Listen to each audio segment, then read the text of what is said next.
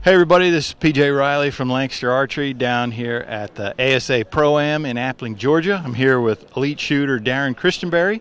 Darrin spoke to us on our blog about judging distance for 3D targets. And one of the questions that you asked us that we didn't ask Darrin was, which ones give you the most problems? For you, Darrin, which targets that are on the ASA circuit do you have trouble with?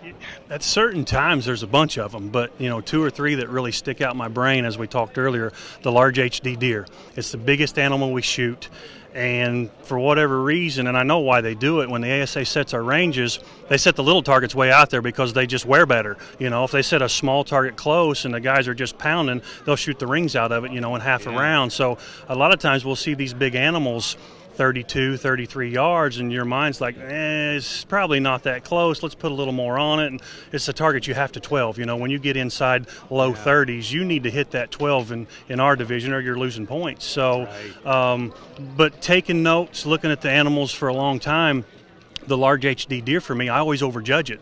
I'm thinking, it's probably not that close. I better give it some more, and I'm always hitting center 10, top of the 10. So now when I look at it, I think, is it 43? Could be 44. I'm probably going to shoot it for 42 because I know the majority of my time I'm overjudging this thing. But then once I set my sight, get to full draw, my gut's going, man, you don't want to shoot an 8 low here. So do you put more back on it? So, my brain tells me what it should be, but my gut's like, hey, you better play a little safe here. You can't afford to give anything back. So, the large HD deer's one of them. The coyote's another one because we see it at long distance a lot, and there's no room for error. So I'm always playing on it a little safer. It's 46, I'm going to shoot 47 and aim hard at it, or I'm going to shoot 45 and aim up in the 10 good and let it fall a little bit. So there's a way to manage the course, and the Impala's another one I've learned over the years. No matter what, if it's 24 yards or 44 yards, I add 2 to it. Whatever my eye sees, I'm putting 2 yards on it.